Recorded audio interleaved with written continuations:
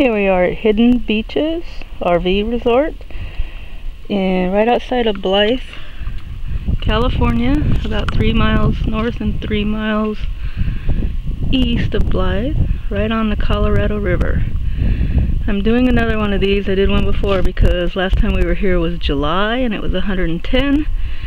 Today is December 1st, 2016, and it's much cooler, in the 40s, mid 40s today. A little bit windy and cool this morning, but still beautiful.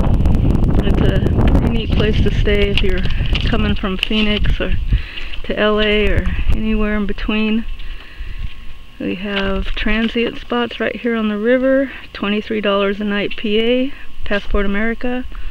We're in 207 this time, and we liked it because it had a fire pit. We hadn't had one all trip, so we thought it was time to have a fire pit. One thing I didn't mention last time was how there's a store right over there, sorry, right across the way, somebody's parked there, that have 2 bathrooms in the back, one man's, one woman's, and they're private, so they're just single bathrooms that you could go in and lock the door behind you, so I like that a lot. The showers are farther down the I want to say the residential side, back over there, but there are more showers and restrooms over there. Alright, I'll wrap this up because it's kind of cold, but again, Hidden Beaches RV Resort.